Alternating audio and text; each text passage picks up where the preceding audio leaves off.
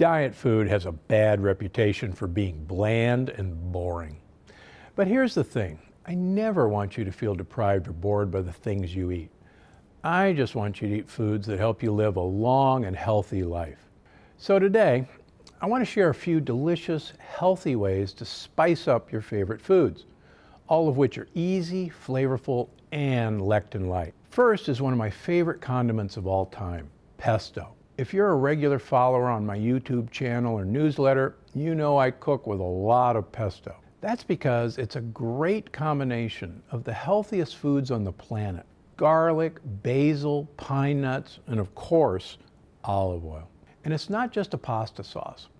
I've mixed it with balsamic vinegar to make a delicious salad dressing, used it as a marinade for veggies and seafood, or on its own as a dip. I've even whisked it into eggs to flavor an omelet or a scramble.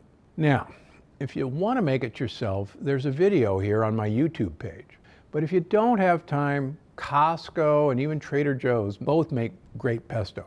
They're great for your digestive health and high in prebiotic fiber. Second, garlic and onions.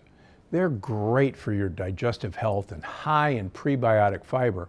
And most of all, they're delicious. Nothing smells as comforting as an onion cooking in olive oil. In fact, my favorite way to start any meal is cooking up some garlic and onions in plenty of olive oil. They're flavorful and they're versatile. If you find a dish lacking a punch, try thinly sliced raw onions. Personally, I love red onions. And if you're missing some sweetness, cook those down until they're caramelized to bring out the natural sugars. Up third, we've got vinegar, especially balsamic vinegar. Vinegars and other acidic foods are a great way to trick your taste buds if you find yourself craving salt. And they're a delicious way to brighten up any dish, especially vegetable dishes. Try roasted broccoli with a drizzle of balsamic vinegar, or a sprinkle of red wine vinegar over greens cooked with garlic. You can even use balsamic vinegar drizzled over in-season fruit like peaches or berries for a flavorful dessert. Just remember, treat fruit like candy. It's high in sugar. Next up, fermented vegetables like kimchi and sauerkraut, and pickled plant paradox-friendly veggies like asparagus. How about some fennel? Add kimchi to an omelet to really spice things up.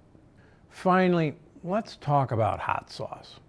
Yes, it's made of peppers, but that doesn't mean it's loaded in lectins.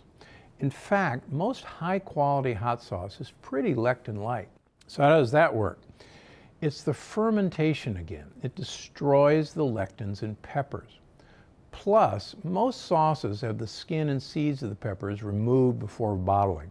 So, go ahead and use your favorite hot sauce as much as you'd like.